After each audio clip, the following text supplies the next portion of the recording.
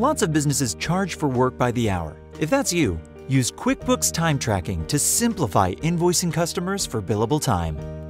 First, you've got to track the time you're working for customers, so open up a timesheet and choose whose time you're tracking. Enter the first customer you did work for. If this isn't a customer you've entered into QuickBooks yet, click Save. Only the customer's name gets saved.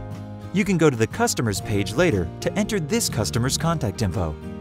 Next, enter the hours you worked on the days you worked them. Add a new line for each customer you worked for this week. When you're done, save your timesheet. Here comes the cool part. So now it's the end of the month and time to invoice your customers. When you start the customer's invoice, there's your billable time. Click Add and put each chunk of billable time into the invoice. And that's it.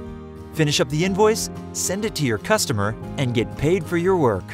Now it's your turn. Start tracking your billable time so QuickBooks can work for you.